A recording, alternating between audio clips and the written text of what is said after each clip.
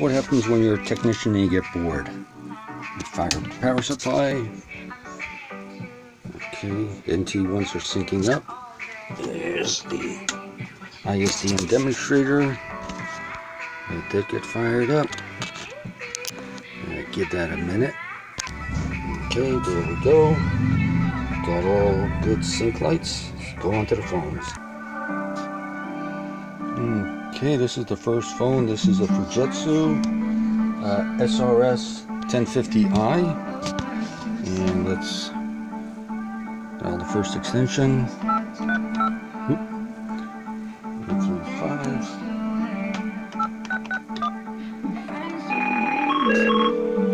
Okay, ringing on the other phone.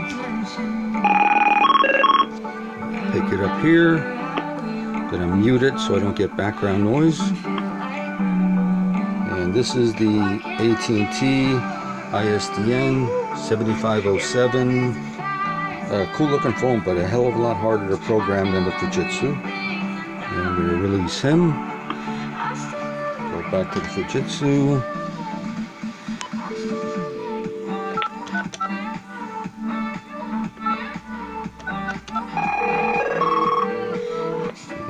That one on mute as well. This is the same version, but this one has a Lucent name on it. Pick him up. Oop, knocked him off. Now we go back to the first one. Okay. Pick him up. Put him on hold. And dial.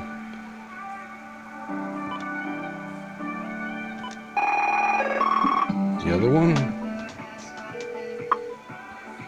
mute him, put him on hold, and now I'll dial the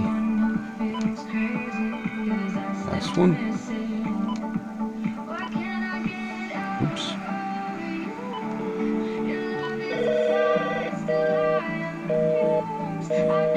And it's where the demonstrator kind of gets to the end of its capabilities. Release that. Release that call. Release that call. Release him.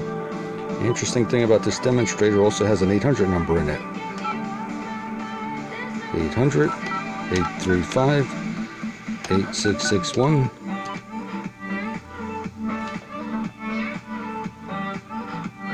Oop.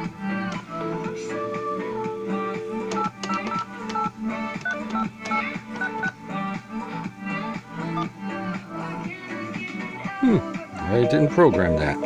Okay, that's about it. That's what happens when you get bored.